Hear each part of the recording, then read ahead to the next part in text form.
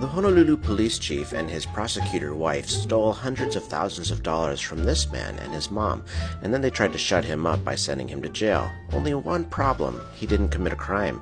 So they got someone to impersonate him and film this fake video of him supposedly stealing their mailbox. Basically, they tried to frame him, and they got other law enforcement officers to lie for them, but they got caught, and now they're behind bars, and the whole story is detailed in this book by Alexander Silver.